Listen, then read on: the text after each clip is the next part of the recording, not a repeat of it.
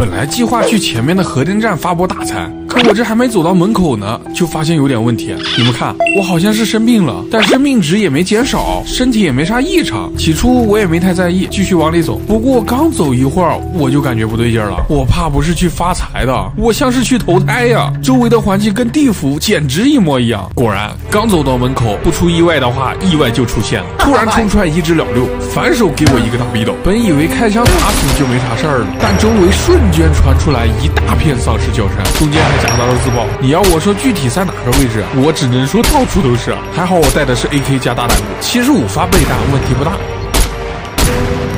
不过这雾大的属实有点难受。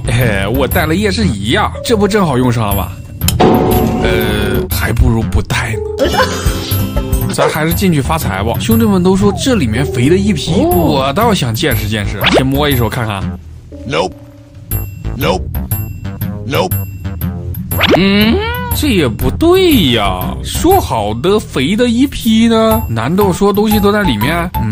应该是有道理。进来以后我又发现一堆物资，赶紧摸一手。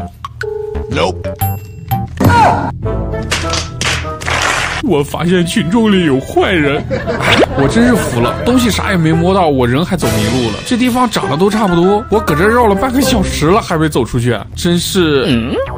已上锁，这边也上锁了，难道说好东西都在箱子里啊？有个屁用啊！我又没带开锁工具，算了，咱还是想办法先出去吧。没走一会儿，我又出事儿了，我的四周开始出现大量阴影。检查了一下身体 ，ARSC4啊，原来这第一个数值是辐射呀！我的妈，4级辐射病，我怕是活不长了。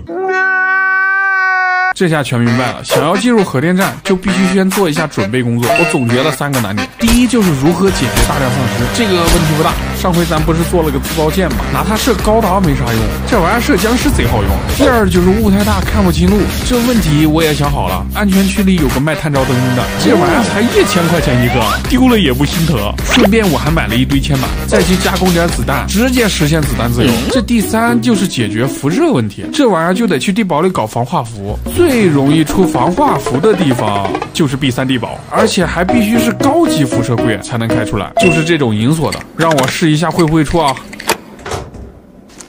我的妈，我也没想到直接出了，可旁边这是个啥玩意儿？兄弟们，你们谁知道啊？